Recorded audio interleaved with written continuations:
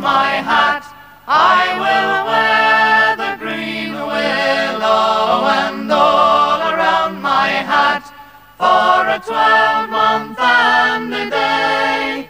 And if anyone should ask me the reason why I'm wearing it, you know, if anybody ever says to me, what are you? And I say, I'm a musician. And they say, what do you play with? And I say, Steeleye band. And they go, oh, all around my hat.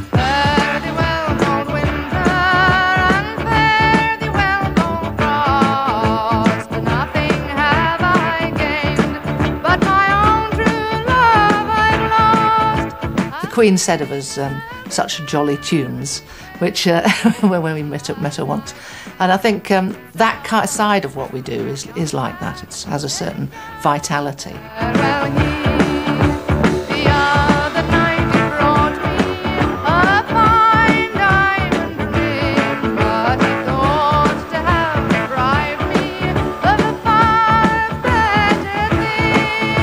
I couldn't even sing you the verses, and I've heard it thousands of times, and I just scrape away at my fiddle and enjoy it.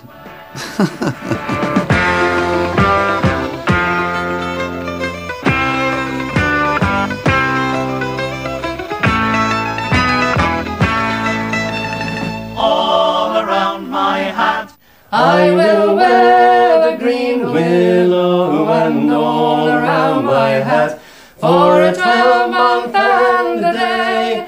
And if anyone should ask me the reason why I'm wearing it, It's all for my true love, who's far, far away. Chunk, chunk. all around my hat I will wear the green willow, and all around my hat for a 12-month and a day. And if anyone should ask me the reason why I'm wearing it, it's all for my true love, who's far, far away.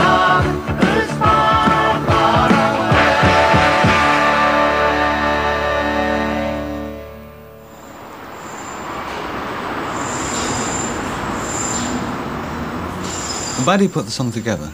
I mean, Maddie was, she put two songs together. It was a song called Farewell Here and a song called Around My Hat.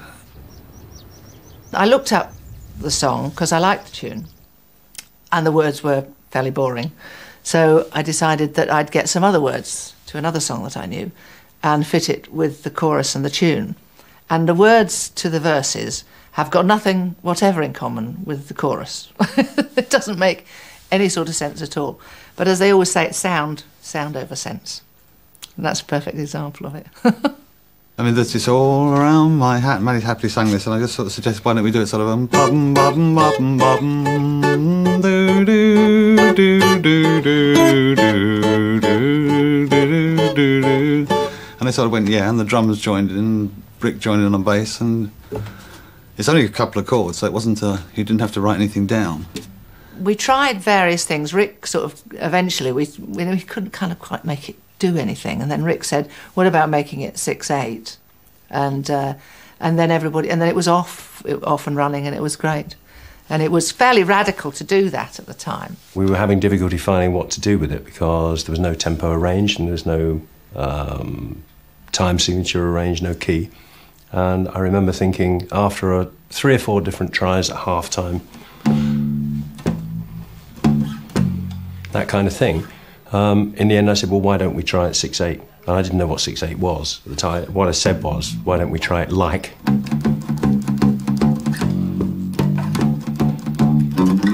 Kind of thing, which apparently is 6/8. They tell me afterwards. Okay, so that's, and it works straight away. So that's my only claim to contribution, really. My role in that was really, obviously as an electric guitarist with a rock background as much as anything else, supplying that end of it wholeheartedly and unashamedly, you know, with a distorted guitar, digging in and doing, you know, what I thought of as a rock boogie riff.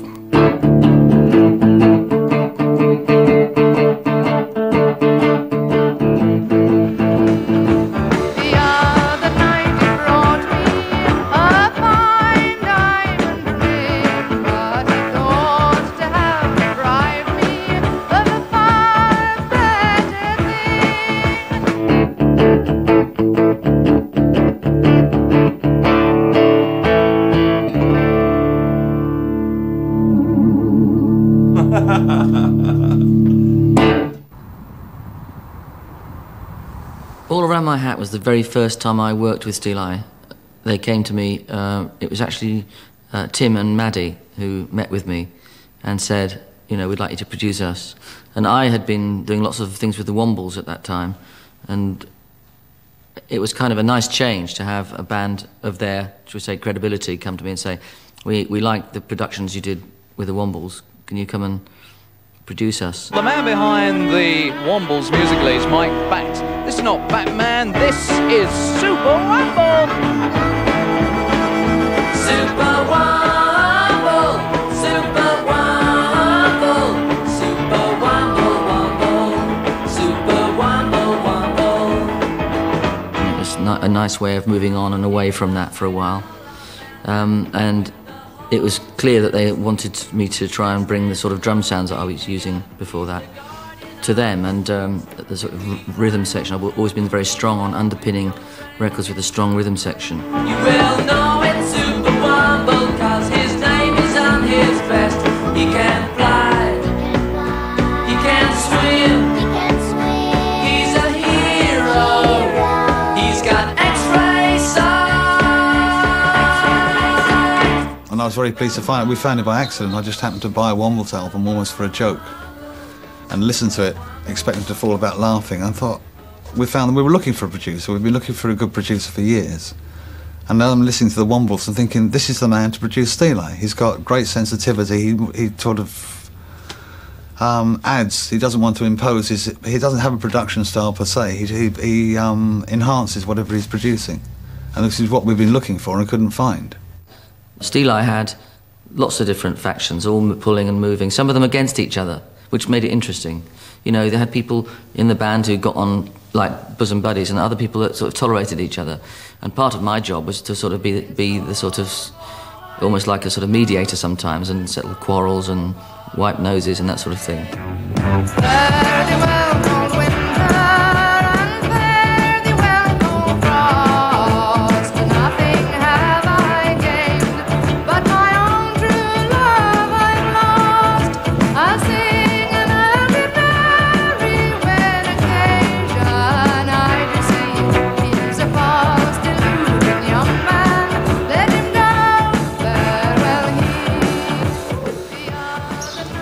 It was like an intuitive knowing. As soon as it was finished, in the rehearsal room, it just felt extraordinarily like a hit. It was that old sort of, you know, wonderful, corny thing where you go, it's going to be a hit. Yeah, it sounds like a hit to me. This one actually did. You had this chunky underpinning guitar, the very bright, wonderful solo, violin solo. You had Maddie's voice, which was very clear and clean and kind of sassy. And so it really, there was a message there. I don't mean a political message, but it was a powerful record. And the chunky harmonies as well, which really gave it a kind of star quality, which, when it went into the charts, as powerfully as it did, I don't think we were surprised. We weren't arrogantly expecting it, but we weren't surprised when it happened.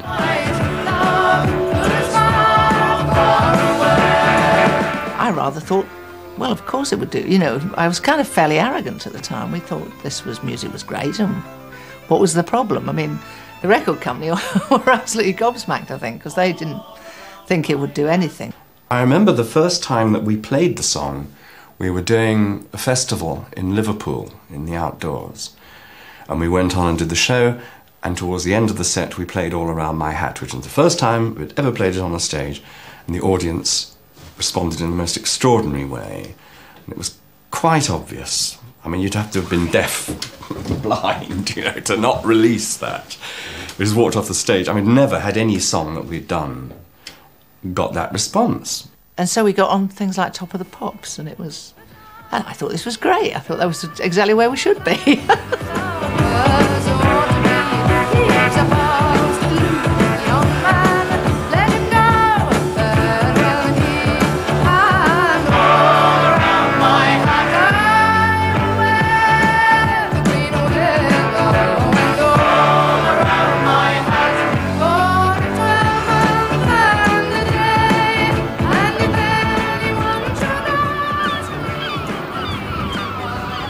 We worked very hard. We were flying off here and there and singing it in fountains and squares in New York and sort of everywhere, you know, all around my hat, took over completely.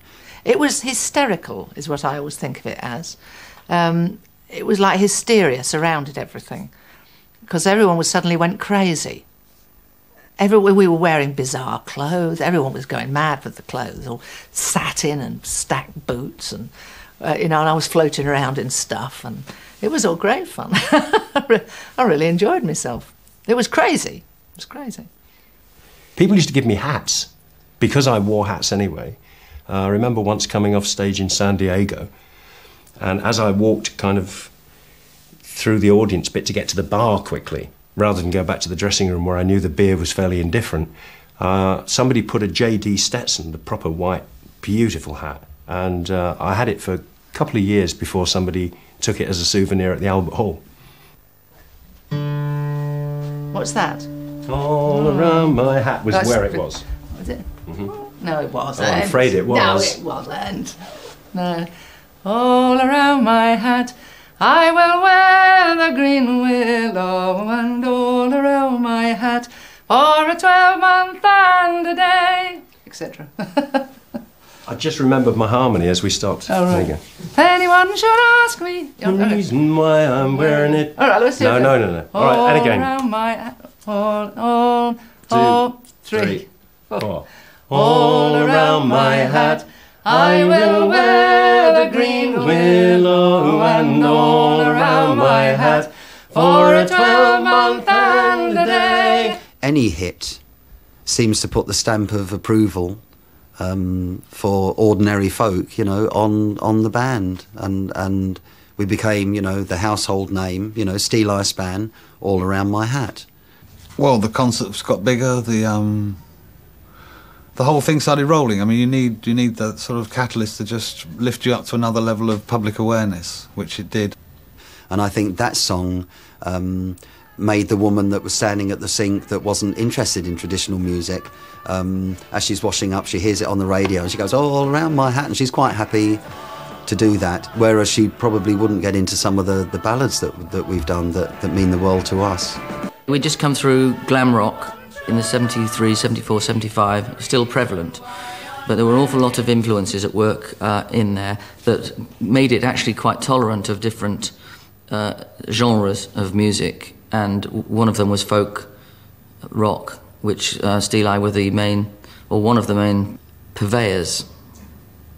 All Around My Hat put us on a par with most of the successful chart sort of bands and put us into a new market, and people took us more seriously from a commercial point of view, which they hadn't. They sort of said, well, you know, it's very successful, but there's a limit to it because we're not a singles band. And then suddenly we had a single, and they started to take us seriously.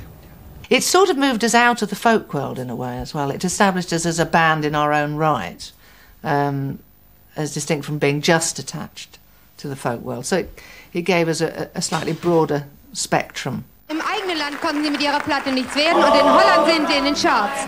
Hier ist Steeleye Span mit All Around My Hat.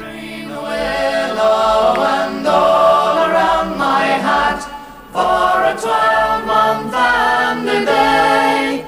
I mean, it was from that point that Steeleye went up steadily. We had a very long, steady rise until All Around My Hat. And then a very quick decline after All Around My Hat, because we didn't follow it up. We didn't have another single, and we weren't that way. The record company said, "What's the next one?" And we had no idea. We hadn't set out to write a single or create a single.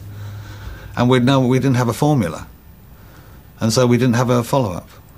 And so it slowly declined after that. The audiences started to drop off, and it's never picked up since then. Now, that was jolly good at the time. A reasonable amount of money.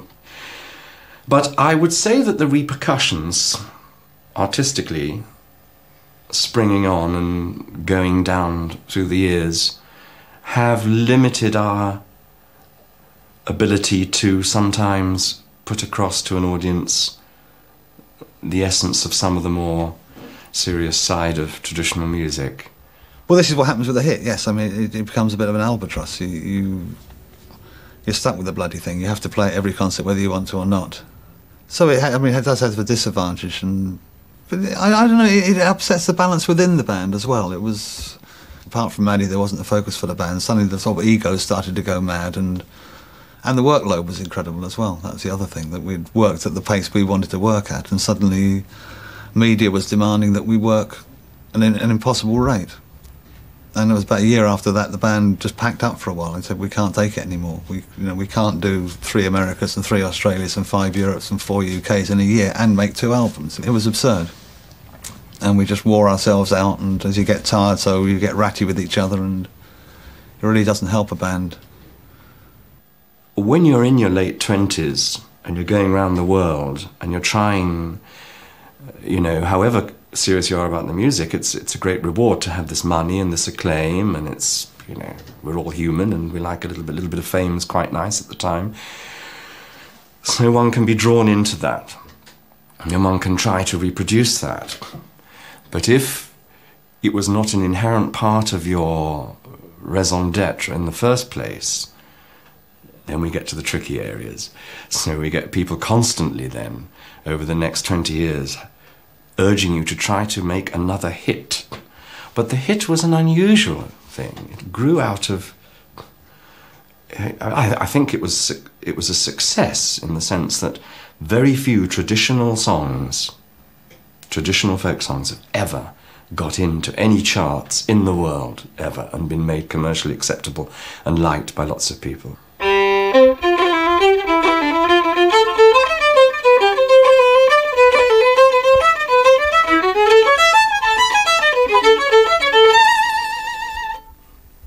And that's it.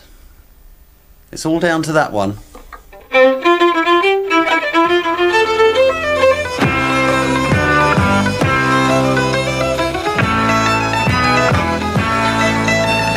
All around my hat.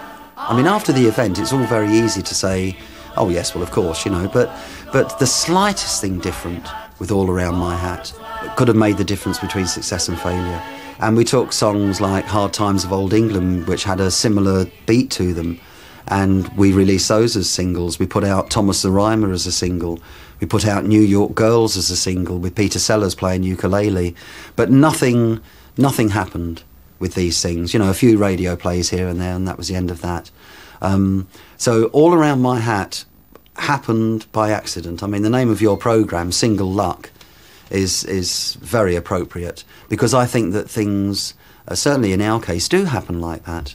I think that if the intention is right, then with making music, then I think that people, that comes through in the music, and I think people hear it as a genuine, honest-to-goodness musical statement that has no hidden agenda about commerciality or whatever, and there is nothing false about it in any way. And All Around My Hat was like that. And I think as soon as you start thinking, this could be a hit, or you start trying to write a hit, you start trying to please other people. And once you start doing that, I don't think you get the best from yourself. And also you get seen to being a one-hit band, which really was kind of just an aside from our main energy, which was about albums, really. We were always an album band, and we just happened to hit lucky on that, if you like. I mean, it's not that we didn't want to, it has to be said, but our energy was so much more focused on making the sort of music we wanted to make, which wasn't in the mainstream. I mean, what we do isn't. It's a kind of hope against hope that you would get a hit doing the kind of thing we do. We all needed a break and a rest, and we did stop for a while. Certainly Peter and I left for a while, a couple of years. The band carried on to fulfill some contractual dates, and then it stopped.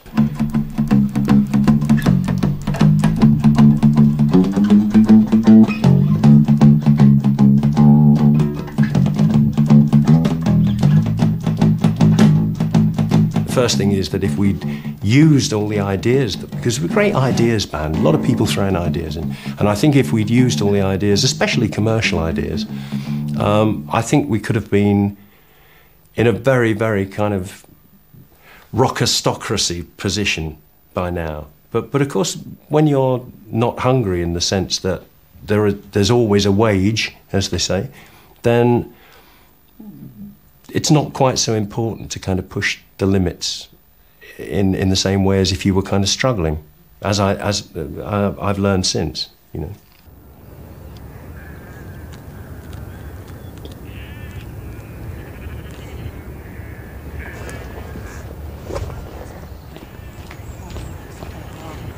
The thing was that we were companions. In fact, we bought a house together before we were involved. We were always good friends more than anything. We've always laughed a lot together. That's always been our... We've been drunk in gutters all around the world, as it happens. And I think that was one of the binding... Alcohol was one of the binding substances. Yes, and the music was obviously that we had similar tastes. All around my hat for a 12-month and a day. And if anyone should ask me the reason why I'm wearing it, it's all for my true love, who's far, far away. Fare thee well, cold winter, and fare thee well, cold frost, and nothing have I gained but my own true love I've lost. Status Quo covering it was great because really I suppose it was their energy that we used in the first place, and so it's sort of like a circle completed, if you like. And it was great to be on tour with them. I loved being on stage with them. There was nothing like that.